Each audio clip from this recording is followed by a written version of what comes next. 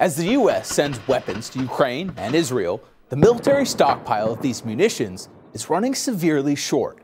To compound the problem, the American government's reserve of the rare earth minerals needed to produce more is also dwindling. These 17 metallic elements are essential for making a variety of modern-day weaponry. Some make bombs and bullets, others rockets and missiles. They're crucial components for making fighter jets, tanks, warships, and submarines, as well as the technology they utilize, like radar and sonar systems.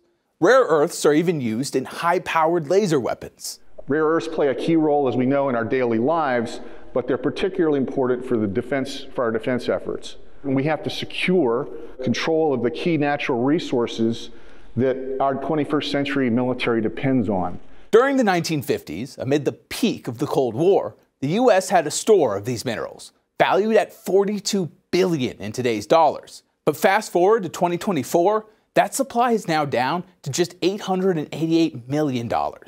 And building it back up is no simple task. That's because China controls a whopping 90% of the world's rare earth processing, while accounting for nearly 2/3 of the global mining efforts for these minerals. But since 2000, China has cornered the market on rare earth production along with the high-tech components that depend on rare earths. Today, they control more than 90% of global supply, and that should give all of us pause. Almost all new smartphones, computers, televisions, vehicles, and advanced U.S. defense systems depend on Chinese-sourced rare earths components.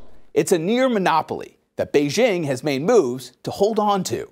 The PRC has banned both the export of technology to make rare earth magnets, as well as technology used to extract and separate the critical materials. Rare earth magnets are essential to many military weapon systems, and the process of extracting and separating the minerals is crucial to making them usable for industrial use. China's superiority in this space has become a major concern for U.S. officials, as the relationship between these two nations has become increasingly strained. We know that our national security is threatened by this growing reliance on foreign sources for our military weapons and equipment. Also for the raw materials, the parts, the finished products, everything we need for our defense industrial base is critical, because if one part is not working right, the rest of it falls apart. Should tensions ever escalate to open warfare with the PRC, defense analysts believe the United States does not have the munitions needed for a sustained conflict against Chinese military forces. And preparing for such a situation requires the rare earth resources the U.S. is currently running out of, as China dominates them. But our military's job is to be prepared for potential conflict. We cannot ignore the risk of future conflict with China by turning a blind eye to our own vulnerable defense supply chains. But the American government has been reluctant to find a domestic solution, in part because the extraction of rare earth elements often involves significant land disruption and the use of hazardous chemicals, potentially leading to soil and water pollution. Processing the minerals presents similar environmental concerns, as it can produce toxic waste that poses risks to both ecosystems and local communities. It's a price that China is already paying for in its status as the world's rare earths leader. The country has had to evacuate entire villages after reports of high cancer rates and other health problems associated with the numerous rare earth refineries there. Currently, the U.S. is responsible for only about 14% of total global rare earth mining, and despite the risks associated with acquiring these materials domestically, lawmakers have pushed forward legislation to boost American production, amid fears that not doing so presents a possibly larger national security threat.